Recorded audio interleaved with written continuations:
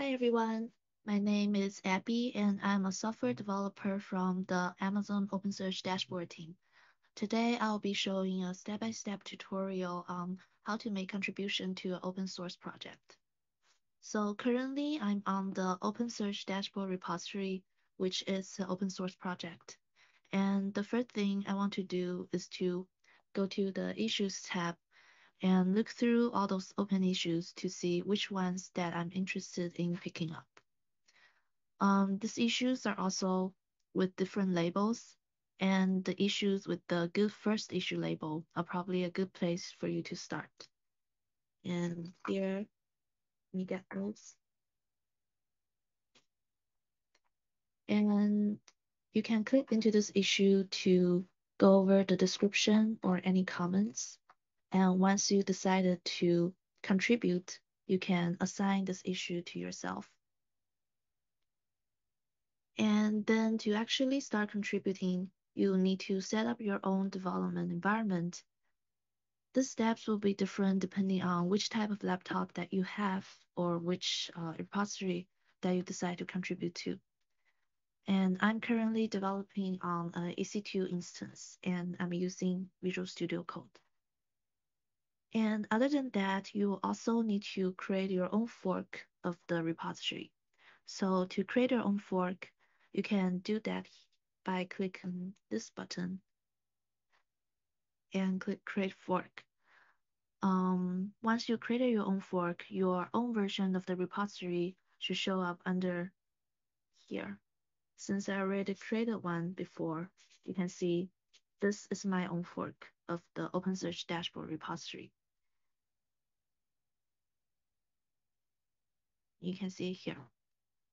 And um, since now this is a fork repo of the original repo, and you should be able to clone this code.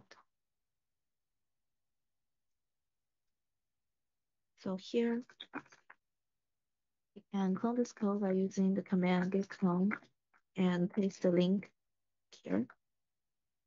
And since I already created one before, so I'm not gonna execute this command, but here is the code from the OpenSearch dashboard fork repo.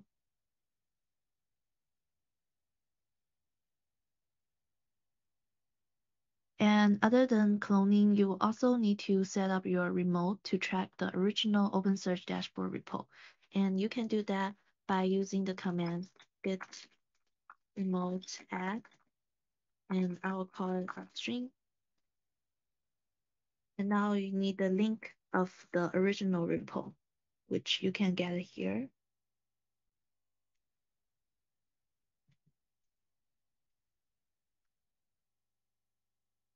And since I already added my remote before, it will show this remote upstream already exists.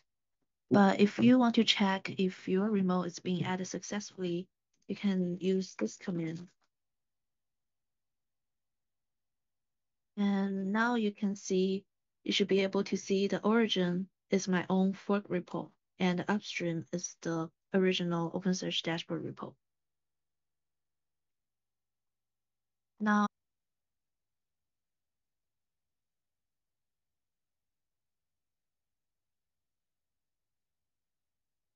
so now when you start to make contribution, you should always first go to your fork repo and sync your fork with the original repo. And you can do that by using this sync fork option. And once you sync your fork to fetch any new commits that were merged to the original repo, and you can see this message, this branch is not behind the upstream. And now you can also come here and do a git pull upstream to fetch any new updates here. And if there are no new updates, it will show already up to date message. And now you should be safe to create a new branch out of the main branch. And you can do that by using git checkout. And be sure to give a meaningful name to your branch. Since I want to solve this issue, I'll probably call something like a dev tool console auto complete.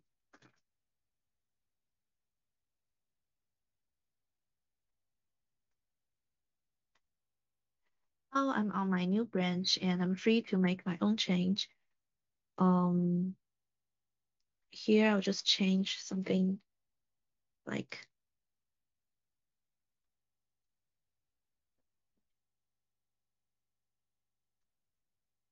save the file. And once we are satisfied with our change, we can first stage the change by using git add. So we can see this change has been staged. And once they're staged, we can make a comment by using git commit. Here we can give the commit a title and some commit messages.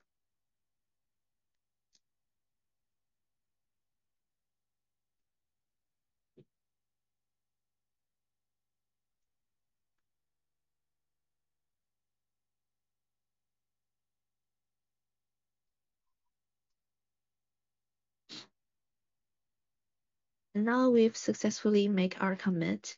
And if we are ready to push the commit to our fork repo, we can do that by using git push. Oh yeah, first we need to set an upstream to our origin.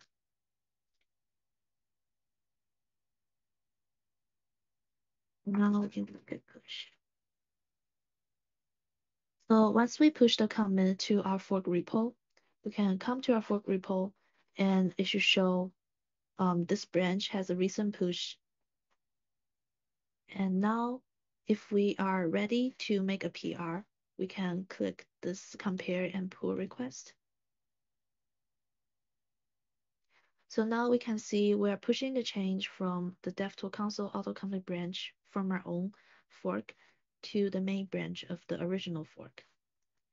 And here you can change the PR title and you can also add some descriptions to describe the change that are being made in this PR and the issue that are solved.